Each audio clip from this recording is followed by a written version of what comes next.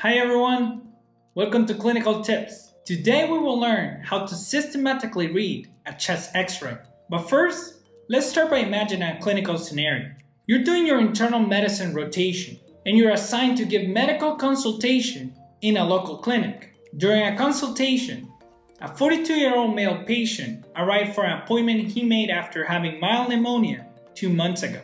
While he recovered without being hospitalized or any complication at the time, he said he's concerned something is wrong. He brings an x-ray he got yesterday. You explain to him that he got a good recovery, but you proceed to look at his x-ray anyway. What do you look for? So when we look at any imaging study, in this case a chest x-ray, we need to be systematic about it to avoid missing important information. With experience, you will develop your own system. But during this video, I will show you one of the most useful ways of reading a chest x-ray. So where do we start? The first thing you need to do is to verify that the x-rays matches the patient, whether by identity, the exam, the clinical presentation, or the physical characteristics. You need to check both the technique and the quality of the image. For our frontal chest x-rays, like the one of our patient, we assess this by looking at the inspiration, rotation, and level of exposure. We want a well-inspired chest x-ray because it allows us to assess more pulmonary structures.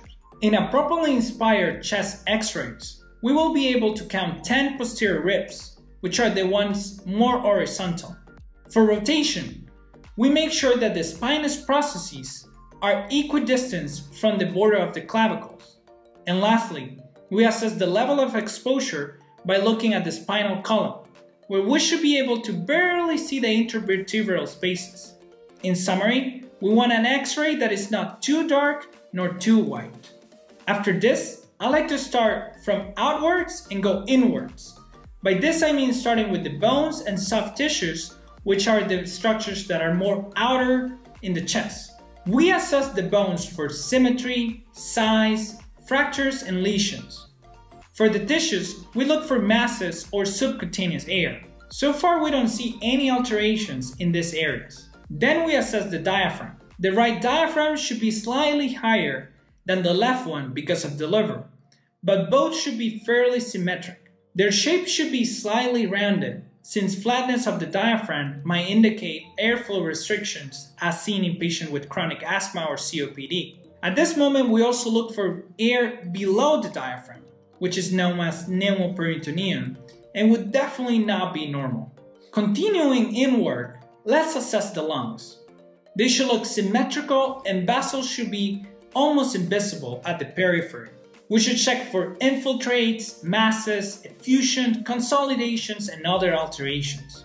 It's important to mention that a lateral chest x-rays can further assess lung fields and lobes. If you look closely at our patient lung fields, you will notice that everything is normal, which makes sense given that he only had mild pneumonia and recovered quickly. This showcases why it's important to correlate patients' clinical presentation with their imaging studies. Next, we assess the trachea for deviations or external devices like an urotracheal tube, for example. We also look at the heart and great vessels, including the vena cava, aorta, and pulmonary artery. We check that these structures are in the right locations as highlighted in the image. For the heart, it is of particular interest to look at the silhouette and the size. We should be able to see the left ventricle and the right and left atrium. We measure the size of the heart by measuring the greatest diameter of the cardiac silhouette by the greatest diameter of the rib cage. The expected normal result should be less than 0.5 or 50%. There are many alterations that can be seen on a chest x-ray, but I hope you have learned how to systematically look at a normal chest x-ray. Remember to share this video with your friends and see you next time.